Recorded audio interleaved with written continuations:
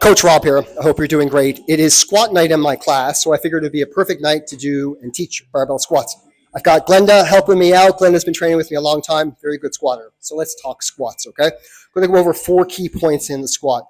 The first one is your setup, all right? Your setup is everything that you're going to do before the barbell comes off the rack. And if you want a more detailed squat version, on our YouTube page, I go into much more depth. This one's going to be much shorter, okay?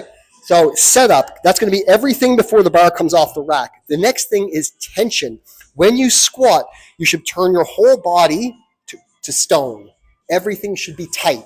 Tight equals tension, okay? Brace your trunk, 360 brace, get your back tight, get everything tight. The third thing is breathing, okay? When you're breathing in a squat, take a big breath in and hold your breath. Okay, you take your air and you brace. Can you get a pan on Kaiser real quick? Okay, so you want to take your air and create tension and bracing. Once you get those things done, then you're ready for the squat. Glenda. So Glenda's going to set up.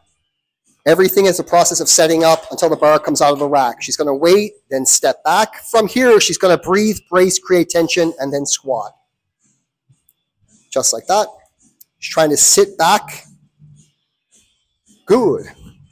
And then into the rack. There's a simplified version of a barbell squat. Thank you, Glenda. Give it a try. Cheers. Thank you.